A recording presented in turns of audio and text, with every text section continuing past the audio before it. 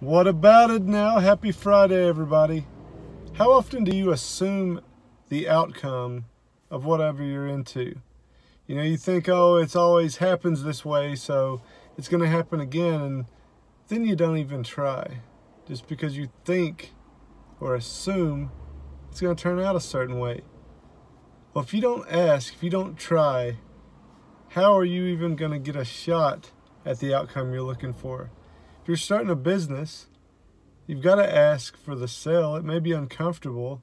You may assume, well, I'm not qualified enough. They don't have enough budget to afford me, my services, my product. It may be a tough situation, but you've got to try. You've got to ask.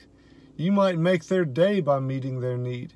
You might make their month, their year. They might be super excited to get what you're offering. So just try. I'll see you tomorrow.